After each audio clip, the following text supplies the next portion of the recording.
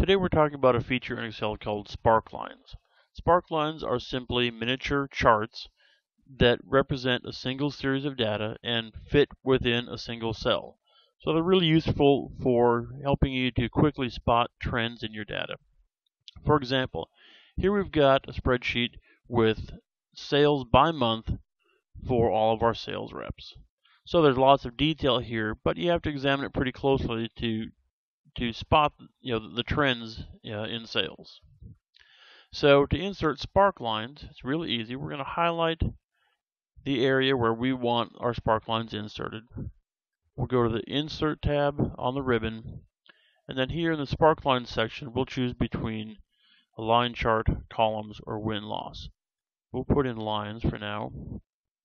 Now it pops up this window for Create Sparklines, and we want to choose the data that we want represented. So we'll just highlight that whole section right there. And because we highlighted our range beforehand, it already knows where we want to place the Sparklines. If we hadn't done that before, you could click down here and select that range. We'll click OK, and you see there are the Sparklines. We can change the column width too if you need to make it more readable. So each of these Sparklines represents just the row that it's on. Every one is just a single series of data. If we want to make changes to our Sparklines, we can easily do that.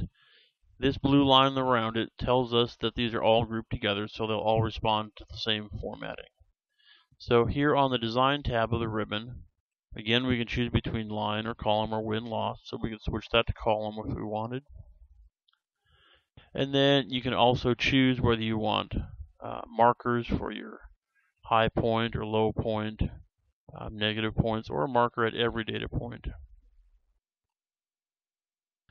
And then you can also choose from a color scheme.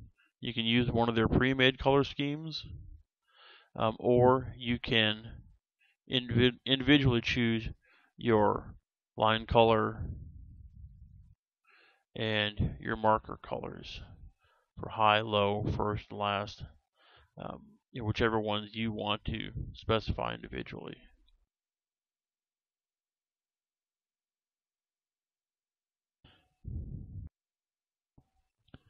So if you want to customize one of these separately, you could select it here and choose Ungroup. Then any formatting that you do would apply just to that individual Sparkline. And we could regroup these if we want to be able to format them together again.